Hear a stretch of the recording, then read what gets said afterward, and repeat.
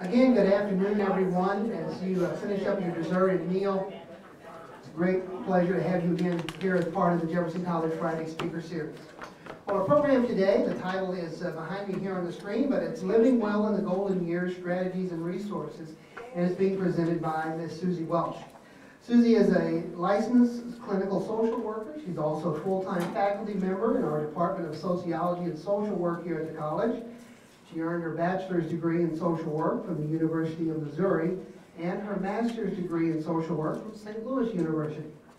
Throughout her 25 years of working in the social work field, her focus and practice has primarily been on families in crisis.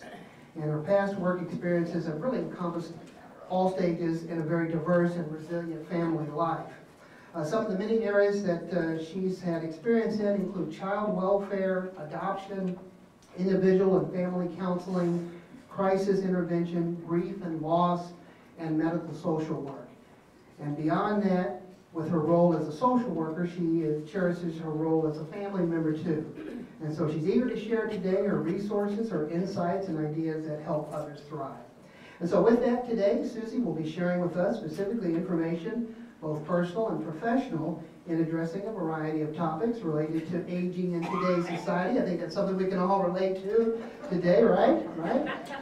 And so they'll include successfully navigating health, downsizing, coping with illness, caregiving, relationships, technology, and also the sandwich generation. So please join me in giving a very warm Friday Speaker Series welcome to Ms. Suzie Welch.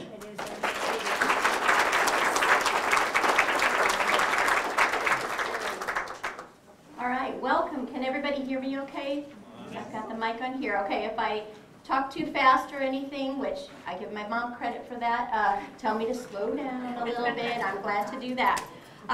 So thank you for such a nice introduction, and thanks for having me here today. I'm really excited to talk with all of you today because aging is such a broad topic, and essentially we're doing it from the moment we're born. So we can use that as our frame of reference that we kind of look at. It's a process throughout our lives. So we're going to talk about a couple of things. First, I wanted to talk a little bit about who I am beyond what Roger said. I don't know if many of you have had a social worker or know about social workers, but social workers are in a lot of medical facilities, especially as our generation is aging. It's more likely that some of you may have a social worker. When I worked in dialysis and transplant, I always told the patients I was working with, you know, whether you want one or not, you have a social worker. It's a Medicare regulation in that particular area as well as some others. So it's part of what you may run into as part of your health care in the years to come.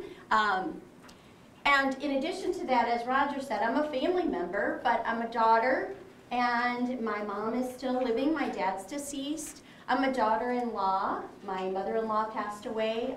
My father-in-law had passed before I was part of the family. I'm also a niece. My aunt is getting older in years, and she lives really close by. So that's an integral part of how I come upon some of this personal experience. And a concerned neighbor today because my sweet neighbor is going to have a hip replacement soon, so I'm worried about her too. So those are some of the things who we are as people in society. We care about people, we look out for people no matter what age we are.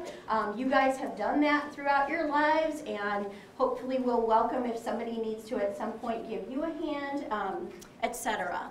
So that's kind of why we're talking about that today, in addition to the fact that I've noticed on campus especially, and relatively recently, conversations with coworkers about what's going on in their life often involves talk about children or family members, and often involves talking about others who might need some resources or might need some extra care.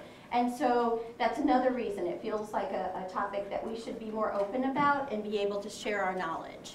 So what we're going to learn today, Roger kind of ran through, it's very diverse, it's pretty broad, and I think every time Lisa saw me, she was telling me the numbers were higher, so I was getting more nervous and trying to remain broad in my topics. With that said, I am a social worker, so not to offend or make anyone blush, but there really are no topics that we won't talk about with people. So if you guys decide you want to ask a question or go to a certain area of conversation in the questions and answers that we didn't include on here, that's just fine with me too. I was just trying to keep it as broad as possible to connect with everybody. So one of my favorite quotes came from someone who's not famous. He is someone who has a Master's of Divinity, and it just speaks to who we are as people in society, so I'll read that to you. We don't heal or change others. We represent ourselves as human beings that are convinced that there is a way, and we are committed to helping others find their way. That is what we do as helpers. Helpers represent ordinariness and humanity. I may have a degree as a social worker, but I've been a helper from the time I was a little kid. If I were an accountant, I think my personality would have meant I'm just as concerned about my neighbor or my mom as a social worker as an accountant. We do have skills and knowledge that balance that and help us connect in other ways and hopefully give you guys some resources.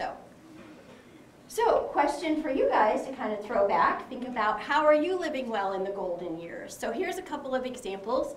At 88, Betty White was the oldest person to ever host Saturday Night Live.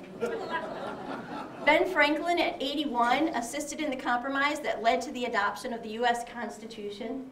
81. Grandma Moses didn't start painting till she was 78, and she created over 1,500 works of art before she died at age 101.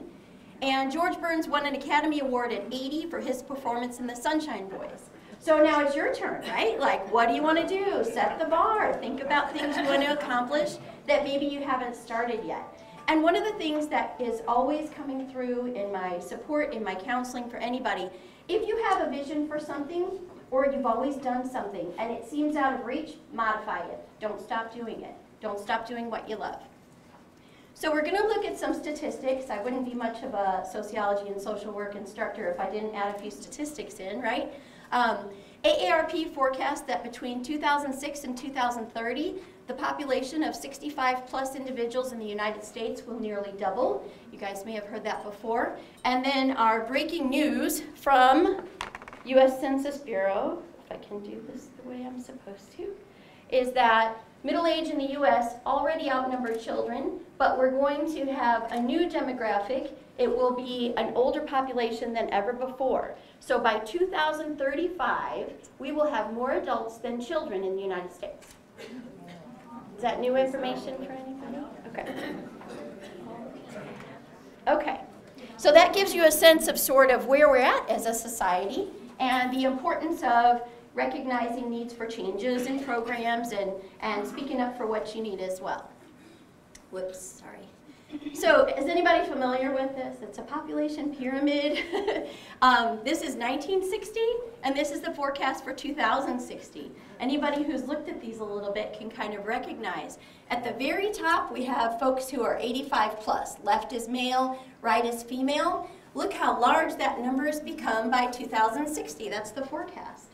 One of my coworkers speculated that I wonder if at some point we'll have like an inverted pyramid almost instead of a column, which is what they're talking about now. So pyramid to pillar. So that's from the U.S. Census Bureau. What about Missouri? It's important to know what's happening where we're living too. Missouri's senior population is defined as those 65 and older also, is expected to increase dramatically in the next several years. So in 2000, it was less than 15% of our state's population as those over 65, and it will increase to 20% by 2030. So we can expect that about 1 in 5 of our neighbors, friends, family members will be senior citizens by our definition that we use now. And that comes from Missouri's Senior Report. Sidebar, in case I forget to say it, we have a great LibGuide that you can access through our library website, and it's open to everybody. You might scroll down and see that it says social work, but we have lots of links and information. I'll give you guys some pages with links as well, so you can check information out if you're just curious, or you like statistics. So, what's successful aging? So as early as 44 BC, Cicero wrote an essay about the nature of good aging. In it, he claimed that in order to age well, one needs to take care of one's health, be moderate in one's food and drink consumption, maintain one's capability to think, and remain independent of another person's guardianship. Fast forward to 1944, that research we call it gerontology, that's concerned with successful aging, just started to become popular. So Cicero was way ahead of his time, but it's a conversation we've been having for a long time. The demographics change a lot, though, which we've been looking at. Another study in 2009 also looked at successful aging factors. So basically, in all the examples, whether old or new, we can look at health and management of physical concerns, successful or effective coping, and a positive view of aging as all keys to success as we are aging in society. So the first thing we're going to talk about is embracing your health. Say yes. Say yes to making changes if that's something that you need to be doing. Say yes to continuing or modifying. I know for myself, as we hit all those rainy days, I thought, all I want to do is get outside and walk, because I love walking outside. And so I had to go with the treadmill, which I think is pretty dull comparatively to talking to neighbors and things like that. Sometimes we have to modify. So some of the factors related to health: not smoking or quitting if you've already been a smoker, developing a positive view of life and life's crises. Life is a roller coaster. No matter your age, it's a lot of ups and downs, and nobody's exempt from that. I always say everybody has a something. You can't always look at somebody and see what their something is, but we all have a something. Avoiding alcohol and substance abuse, maintaining a healthy weight, exercising regularly, continuing to get education. This is something you guys are preaching to the choir, right? You're right here learning new things, continuing education. Having a happy marriage or happiness in relationships, right? We're going to talk a little bit about relationships and spouses, but just having happy relationships, fostering those, bless you, and nurturing those overall is an important thing. So if exercise is one way to offset the natural process of aging, what other things can we do to keep fit mentally and physically?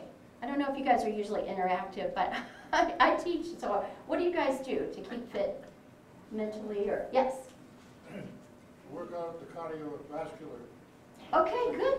Work out at the cardiovascular clinic, good, yes? Water fitness class. Water fitness, great, low impact, right?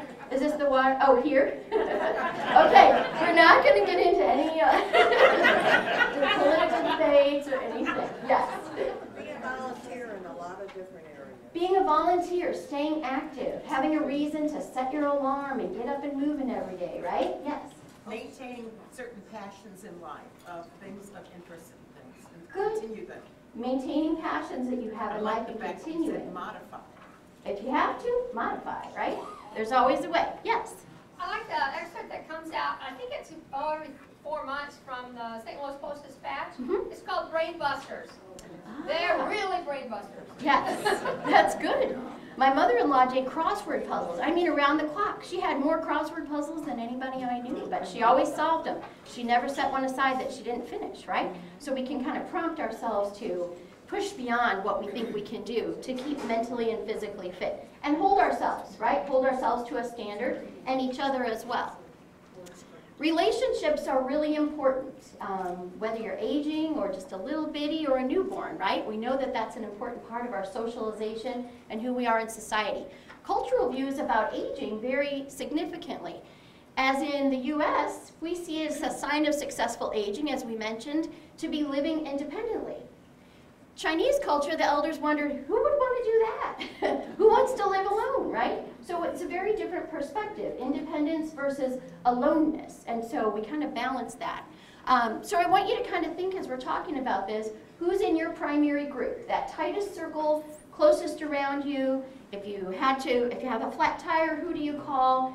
If you run out of gas, I say that one to college students, you guys probably don't do it. But if you ran out of gas, who would you call and say, hey, I ran out of gas, right? Who's in your primary group that you would say the good, the bad, and everything in between?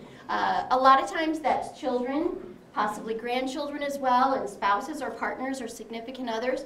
And one thing that's interesting as folks get older and kids are out of the house, the friends take a front seat again in terms of connections, and that becomes a really important part of our socialization. Checking on each other, going out to lunch, going shopping, going to the dollar store, whatever, Olive Garden, wherever you're going with your friends, if it's Friday lunch date or Saturday breakfast, McDonald's morning coffee, that's a big one, right? With, got your senior coffee and there are other people there. There's a reason to get up and set your alarm, even if you don't have a really tight schedule like a job would offer you. We get lots of feelings of productivity, more than just a paycheck when we go to work. We get feelings of productivity, we get connectedness to others, we get those relationships that are maybe secondary relationships can become primary relationships because you've developed those connections. Just because you retire doesn't mean that you don't need those anymore. We just have to be creative and find them in other ways. Volunteering, I think you had said over here, fantastic way to go, right? Being involved and being connected. So those relationships are really key. We have to talk about the sandwich generation. So that's our picture of a sandwich here. Has anybody heard of the sandwich generation before? Okay, so the sandwich generation is a generation of adults, likely your children, possibly grandchildren, who are sandwiched. They're simultaneously supporting aging parents at the same time they are raising a family. It's unique right now in our culture. Doesn't mean it didn't happen before. Some of you may have experienced that, but it's unique that we have such a large number who are in this position, and it's a result of a couple of things. People are living longer. Our life expectancy is longer. Our technology improves. People with chronic illness, somebody said penicillin, right? There's a lot of reasons that people are living longer lives. But as well, the next generation is delaying childbearing. So older starting to have children and family members living longer means that both of those things are being balanced at the same time. This is likely to increase and continue because of longevity, chronic diseases that are well managed. Sometimes there's not as much support for a caregiver, so there may be other connections. There may be fewer siblings to help. Bigger families meant more people could chip together and help each other out. If our average family size is 2 children or fewer, that's more people in that caregiver role or support role that have to be connected, so there's more going on there. And there is, of course, in the United States, a commitment to parental care. That's a value that we hold in our society. All right, a little more about relationships, grandparenting. Grandparents report enormous benefits from having close relationships. Grandchildren, grandparents as well, report enormous benefits from relationships with grandparents. They develop a sense of family ideals. Moral beliefs are sometimes coming strongly from grandparents, and a strong work ethic.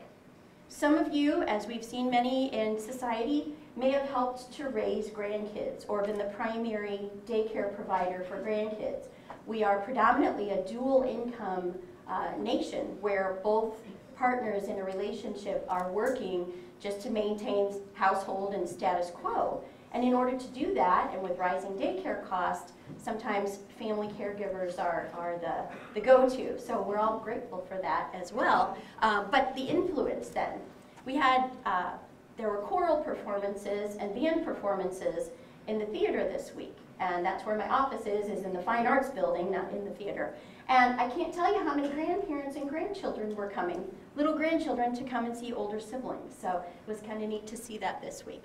But that connectedness, that activity is really key. We can talk about relationships with a spouse or significant other. At a time when divorce is becoming less common for younger adults, we have this thing called the gray divorce kind of concept. And that is that folks who are 50 and older are at a higher rate of divorce in our nation right now. It's nearly doubled since the 1990s. Interesting, isn't it? People are puzzled by that. In class, I kind of joke that, I heard this somewhere, I didn't make it up, but somebody said, why do you think it's going like that? And the person said, well, I think forever's gotten longer. And people said, that's enough. Forever got a little longer because the life expectancy. With long-term marriages, we do know that those show increased feelings of well-being. There's lots of health improvement that comes with long-term marriages and long-term relationships as well. So that was just a little joke. Caregiving can be a part of any relationship in adult life. And sometimes caregivers might be flipped and not the sandwich generation, but it could be that someone is helping care for a spouse and trying to balance caring for grandchildren at the same time. That's a challenging place to be in. And it's familiar to a lot of folks in our society. So again, while I don't want to go too long on caregiving and illness and things like that, I'm glad to talk about resources. I did have I've made a lot of links here for you guys, so I'll pass these out too. There are lots of supports and resources available for caregivers. Caring for another person, whether it's a child, a parent, or a spouse, can be absolutely some of the most challenging, but some of the most rewarding and life-giving things that you can do for anybody in your life or in theirs. There are so many benefits. As social workers, we see families as very resilient. We like to see families bounce back from difficult situations and come out stronger and better when the times get tough. You guys can probably reflect on times in your life where you saw that happen. And it does boost you. It gives you life, really, to see this happening. But that doesn't mean that it isn't challenging. We know the challenges that can come with that. There are lots of organizations in and around St. Louis area, Jefferson County area, and I'm glad I put some cards back there if anybody just needs resource numbers or something. I'm glad to help you find places for those. Mid-East Area Agency on Aging, Meals on Wheels, and Lots of Helping Hands, or Caring Bridge, if you guys have heard of those before. Mid-East Area Agency on Aging does a broad, they do so much I can't even tell you, but information and referral, sorry, that was me.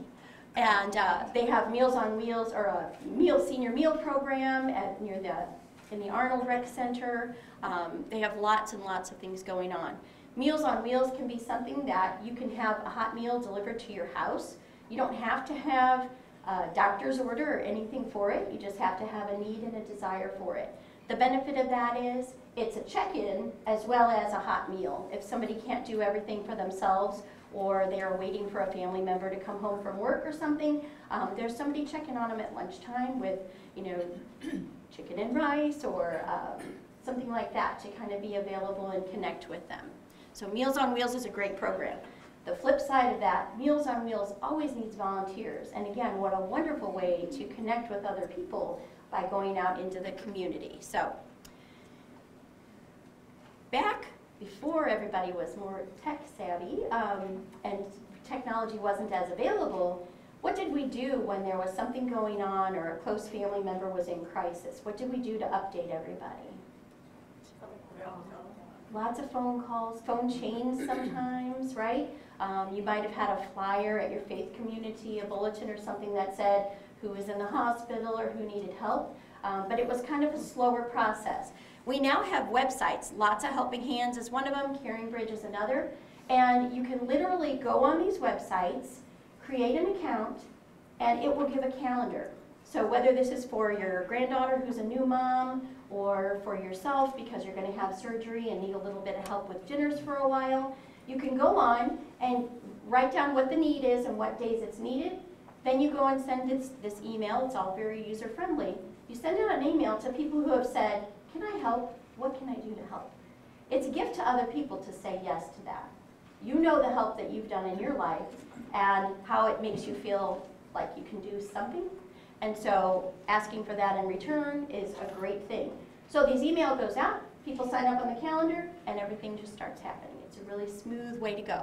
I've known people who have also put family members in charge of that. They say, well, I've got too much going on. I'll tell you what I need. You go ahead and do the website, and you can send updates as well. So both of those are available. One thing I neglected to include is any kind of medical alert button. I thought I had that link on there too. If you are wanting to remain independent, the best thing to do is plan ahead and make that happen, right?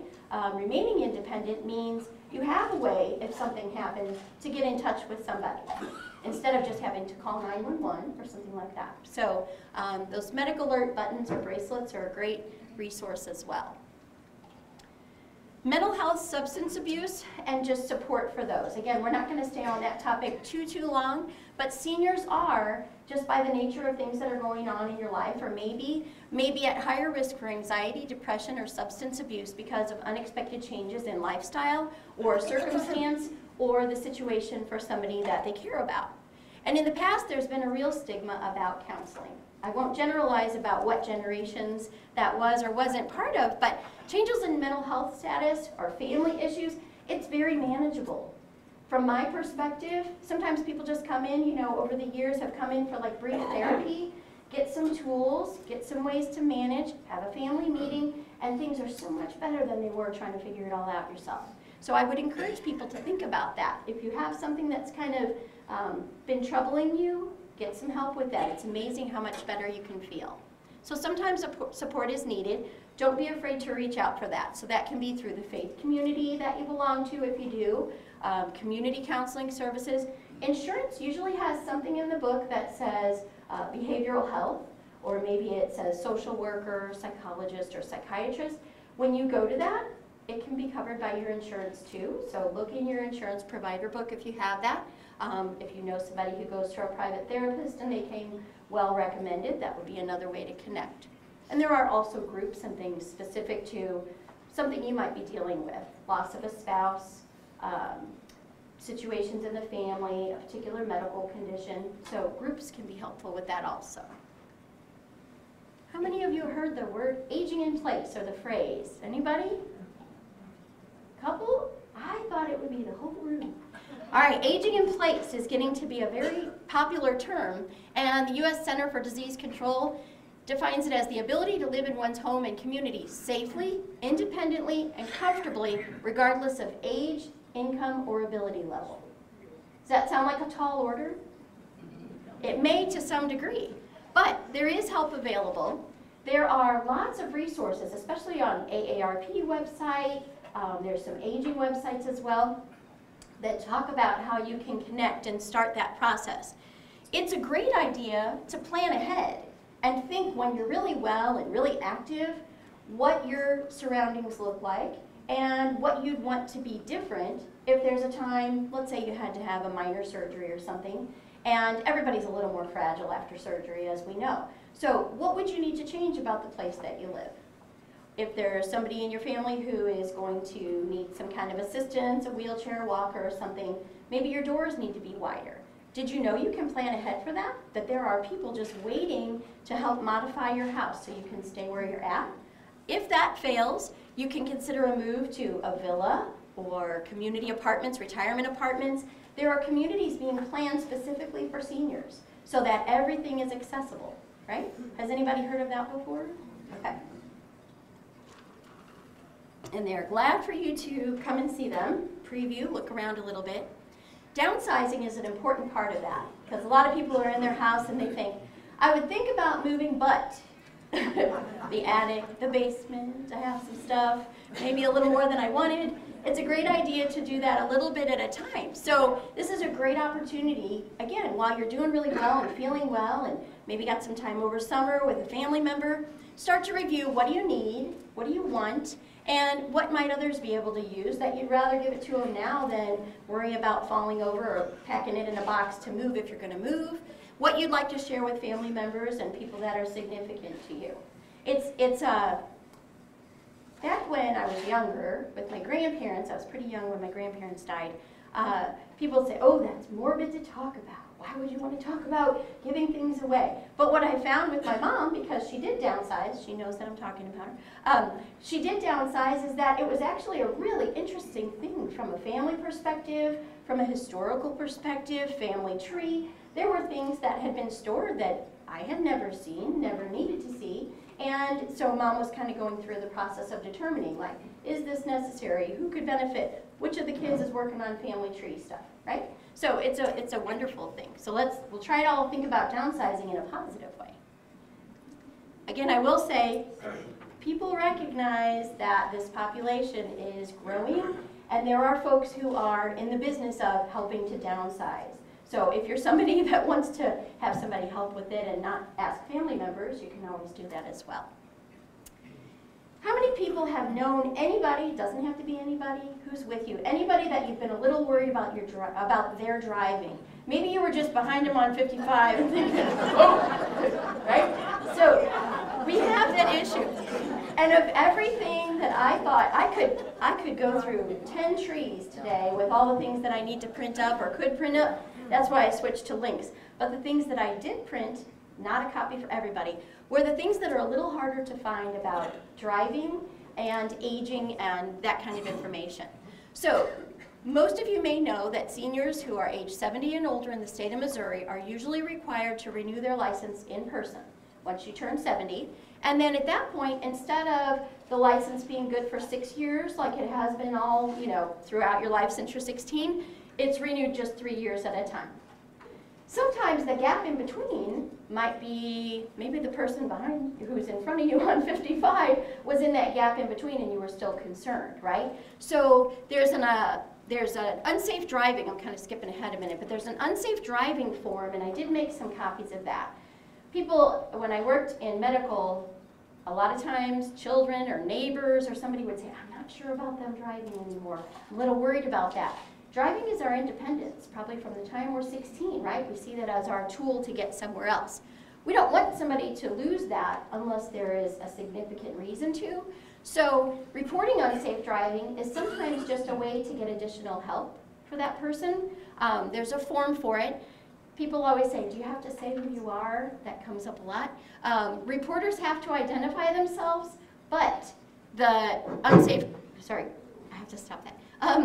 They don't have to be identified to the person unless there's a court order. So you can report to the office, they're not going to tell the person, but if they're court ordered to, then they have to. Does that make sense? Okay. There is a driver's assessment. Has anybody heard of that? You can go to St. John's, or Mercy, sorry, I'll call it the right thing. Mercy Therapy. It's not covered by insurance. It's a little over $200. I did bring forms for that too. That's a well-kept secret, but a lot of people know it. You can go and they will drive with your person that you're concerned about for a while. This person will evaluate, I believe it's through occupational therapy, they'll evaluate everything from vision to reflex time to everything else. And in addition to that, instead of just making a hard and fast rule, you won't drive, you will drive, they give additional training and practice, and they have ways to help rehabilitate somebody if they've had some trouble. So again, these are well-kept secrets that some people know, some people don't. So those are the ones I made copy for. The last thing I'll say about transportation is that some of you may have insurance that actually helps pay for transportation to non-emergency medical appointments. Medicaid in Missouri does that, and some other insurances or supplements do as well. So if you haven't thought to look at that, that might be something to consider. If you have an appointment to go to, maybe you can drive fine for everything, but you're a little nervous driving to or from a particular treatment or procedure. Okay? Yes? What are your thoughts about, I'm thinking of my parents, about the use of Uber or Lyft or something like that for older adults? I'm measuring my words. So, as a social worker, I joke that you get paid to worry, and I'm a worrier. So, with that set aside, I think that there are times when, if it's a hospital or a medical facility that they're going to, they may know a particular driver that they can recommend, or maybe you have a good experience with one and continue to use that person. I would be a little cautious about just calling, whomever. It's kind of nice to get into a routine with somebody that you trust. Again, it depends on a lot of things. It depends on the mental status of the person who's going. You don't want them to be in a position, and I don't know about your parents, but you don't want them to be in a position where somebody might be, worry about identity theft or theft in general, some kind of abuse or of their position. Okay. So that's my only caution. But I tell my own kids, like, who's the designated driver? Oh, we're thinking about Uber. I'm like, no, who's the designated driver? It just makes me a little nervous. I'm a little old school, so. Okay. Does that help a little? My cautious, politically correct answer. Not really what I wanted to hear, but I'm sorry, okay. Sandy. I'm sorry. Okay. So technology, I won't ask too specifically, but some of you might look at this and think, So our numbers of seniors who are using the internet, which is why I felt comfortable using these links, 67% of seniors are using the internet. It's a 55 percentage point increase in just under 2 decades. This might be a little harder to see, but tech use, this is from Pew Research, tech use is up, especially up to age about 75. Once somebody reaches 75, it's a little less high, and then definitely over 80, fewer people are using it, down around 44%. But look at that, 65 to 69%.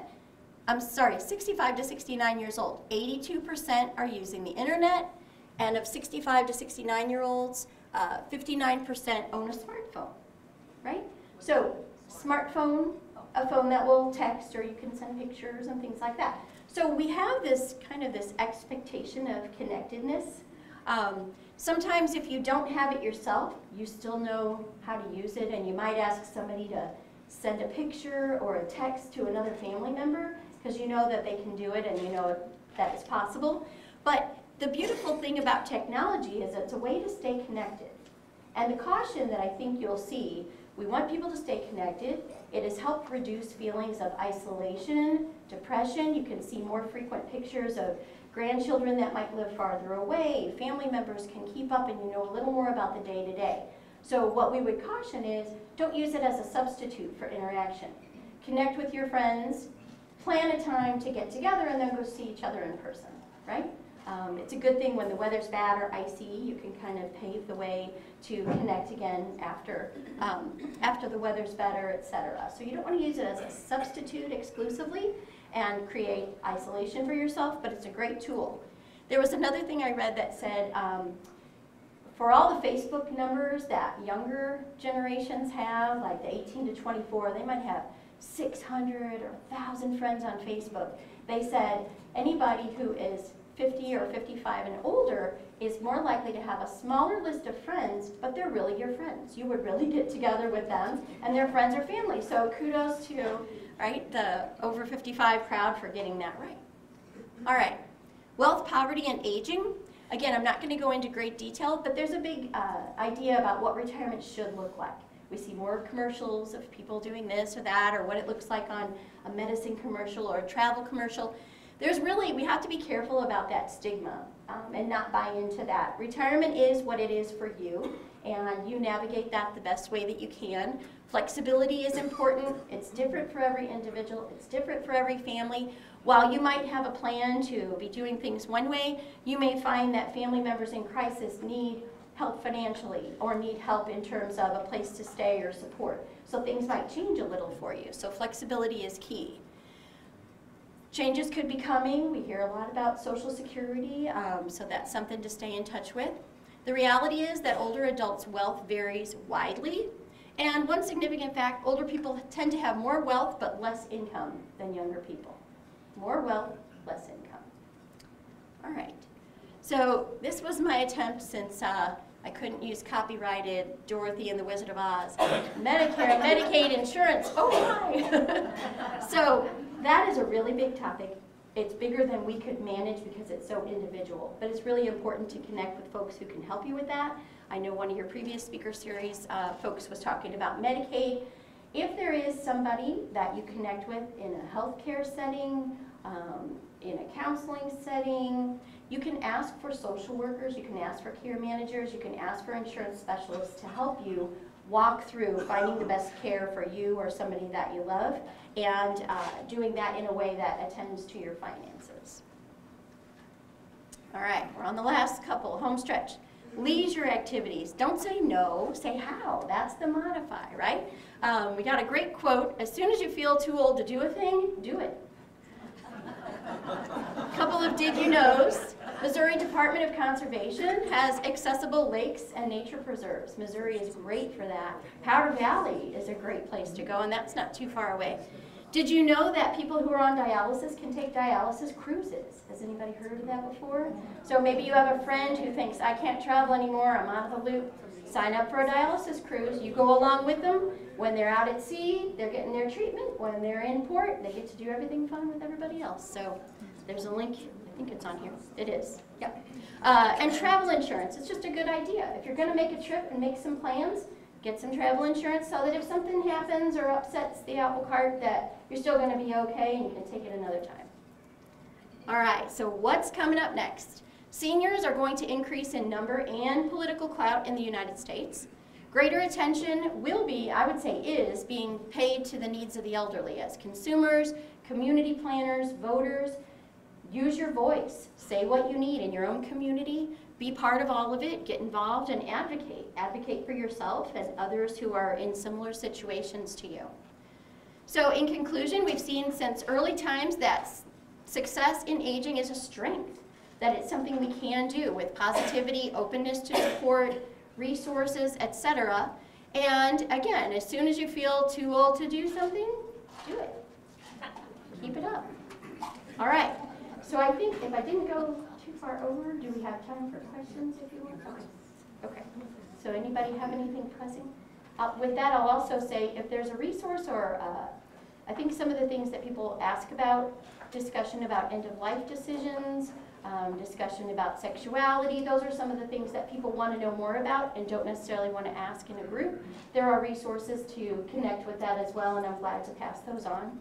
I was going to introduce at the beginning and say, welcome to the first part of a 12-part series, because it feels like there's so much. I've got a stack of papers over there. We just have a lot of things to talk about. All right, any questions?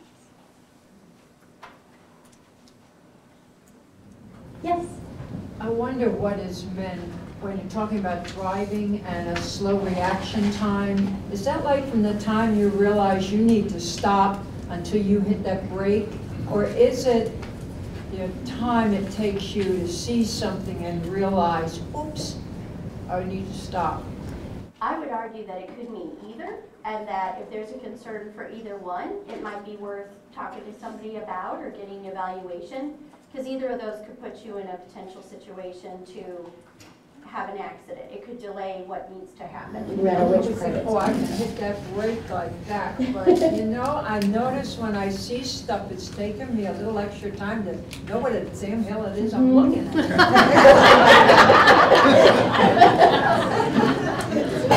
Yeah. Yeah, so that would be, I think either of those might be a reason to, you know, I'm not a doctor, I would just talk to your doctor about it. That's always a great, your medical care is a great place to get started. Sometimes it's not only the physician, it could be the nurse practitioner or the nurse that you see and you talk to in detail every time when you go in. You might have longer with that person than with your doctor, and you might give them the heads up. I was wondering about something, and they can pass that on to you. Yes. Remember when you take Granny's car away from her? You're gonna have to drive Granny. Well, yeah. I wasn't recommending, but I do think there are, you know, just the safety issue. Probably out of the whole room, there's probably only a handful of people that might really be worried for themselves or somebody close. But it's nice to have a tool to be able to connect and double check that. Because I think for so many years it's been either or. Either we let this person drive or we don't. And I just highlighted those because there are in-betweens, right? That you can check and it's objective because it's a third party and it's not personal. And that person can give guidance and wise advice. And I never mind driving people because I think, well, they're safer for doing it, and that's okay with me too. Better for all of us.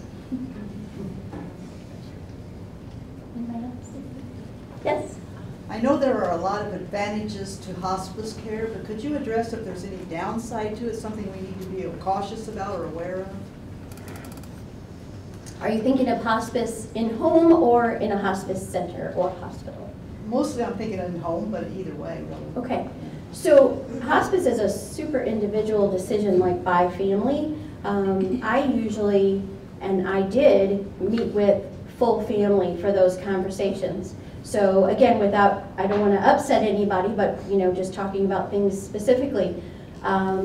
Let's say there are males and females that are going to be caregiving and helping children, in-laws, etc. And maybe there are predominantly males. If the person has gotten to a point where they're not getting up to use the restroom, are they comfortable with helping with bathing and things like that? If they're not, it's not going to be a successful plan. Do they have a bedroom and a bathroom on the main level of the house? If they don't, and everything's upstairs, or some of that is upstairs, that's not going to be an option. So what I will say is that when you get to the point of talking about hospice, that is an area where nursing staff, and especially social workers, chaplains, they work as a team and help do family meetings to evaluate, is this going to be the best thing? What will be some of the challenges and some of the concerns? Because it is so individual. There's not a right or wrong. There isn't a right or wrong. It's just what's right or wrong for that family, what's going to work best for them. And also tuning into if that person who is on hospice is still alert and oriented. Have they said anything about whether they want it or not, whether they want to be at home or not? Because it's a good thing when families feel like they can honor that person's wishes to the best of their ability. And then there's also an option to call in for help as well. Hospice always comes with nursing, chaplain, social worker coming in home as well. but the bulk of the time is with family members who have said that they'll care for that person. Is that help?